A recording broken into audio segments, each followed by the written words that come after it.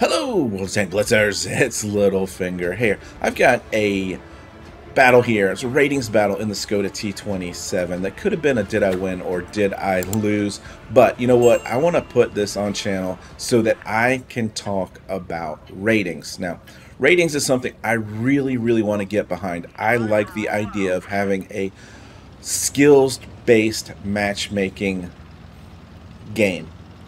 You know everything that I do on channel. For those of you that have watched any of my videos, I try to focus on the close, the fun battles that we have and try to dismiss or hide the fact that there are so many lopsided battles. But sometimes, you know, I got to get up on my soapbox and complain or rage or whatever you want to call it. But it is evident that Wargaming wants ratings battles to succeed. They're giving away additional credit coefficients. You can make more credits playing ratings. They're giving the tournament coins for winning battles in ratings so that you can buy even tanks with your wins. And, you know, they work with YouTubers to stream ratings battles so that they can give away tanks to their subscribers. So there's definitely a huge effort on Wargaming's part. But there are some changes that I think have to happen to make this more successful. First, let's talk about calibration. Every month you get reset unless we're in the season, which is a couple months. But if you're going to have skills-based matchmaking, you want everybody to be about the same skill level. Well, when you go into a battle, even at the end of the month, and you've got 2 or 3 guys on your team that haven't been rated, how can skills-based matchmaking work?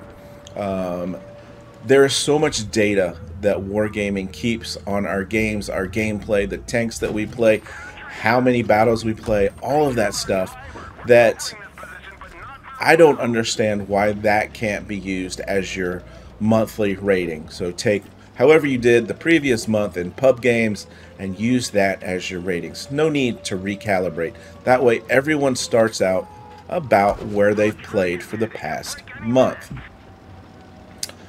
The other issue that I have with ratings is the point system. There needs to be a better explanation on how the point systems work.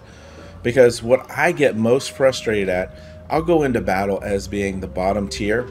I will be on a team that's just a lopsided loss. I'll be top damage and I'll have lost more points than somebody who did less damage on my team because they had a higher rating than me. I think, you know, the consequence of losing with a higher rating should be that you lose more points, not the other way around. So that to me is really frustrating. I think there needs to be a better explanation on how the point system works. All right, and finally, as if that's not enough, why are we limiting the time frame for which we can play ratings battles? If you want more people to play, make it available at more times. Here's my example. I was playing the other night, and all of a sudden I couldn't play ratings anymore. It was 11 o'clock p.m. Eastern time. Okay? So you say, okay, it makes sense. Maybe that's getting late enough to cut off ratings. Well, you have to keep in mind that is 8 p.m. in California on the west coast of the United States, where I would imagine there is a huge player base. His Royal Fatness, you know. So how, if you're working, you come home, you make dinner, spend time with your family, you want to unwind, relax, play some games in the evening, and at 8 o'clock you can't even play ratings? It makes absolutely no sense. I think the time limit should be taken off. I think recalibrating every month is just a complete waste of time and basically ruins the fact that this is supposed to be a skills-based matchmaking So, you know, that's my 2 cents, guys. Wondering what you think about it. You know, I really do want this to work, and I think these are some fairly easily implemented changes that Blitz could make, and I just want the message to get out. I really would like those in the community that have a more of a relationship with Blitz and their development crew to put those forward. As you can see here, getting back to the game, it's now a 2-on-1. You know, you can see here, one of the things that I've been talking about lately is, you know, separating yourself from the enemy when you're getting low on hit points, when your team's folding, because, you know, if you're a competent player, you can do stuff like this and make the game more competitive. Yep, the Tiger is just about full health here. I think I got a couple shots on him, maybe just one shot on him early in the game, and I was really hoping that our team would just push into the Tiger 2 and the SU that was over there. But instead, we got kind of caught in a crossfire, and I bled just a few too many hit points there. But I've really enjoyed this tank. I picked it up basically for free for part of the Black Friday event, and it's just been a super fun tank to play. And I'm sorry for the lag. You know, a couple updates ago, it seemed like I had this same issue where, you know, where I was aiming, where the tank was, just didn't line up when I'm doing the replay. I mean, that's not the way I'm seeing it in the game. But it has something to do with the way the replays work. They fixed it in the next update, but it seems to be back. So we've got the Tiger 2 down now almost to a full clip here. And this might have been a little bit of a problem on my part. You know, I was thinking trying to COD him, and there's that shot that bounces.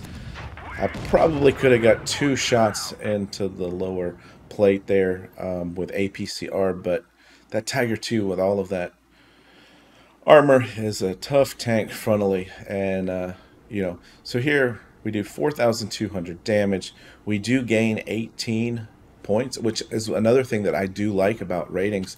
You know, you shouldn't be penalized for being on a bad team. But here's an example here. All right, so this guy had more ratings points to lose. He did more damage, but he didn't have as many kills. So I can understand that this guy had more kills. Yeah, I mean, I can see these ones. There's nothing that really stands out here.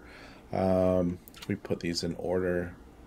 Lost 40, lost 18, but he had 3 kills. And I know kills do go a long way in the ratings calculation for the number of points that you get. But, you know, here we are, the next to last day of the month almost, and we've got someone without a ratings battle number. Guy gained 25, 35, 20, did a little less damage. So yeah, it's hard to say on this one. I don't see anything that completely stands out as being over the top wrong as far as the points go.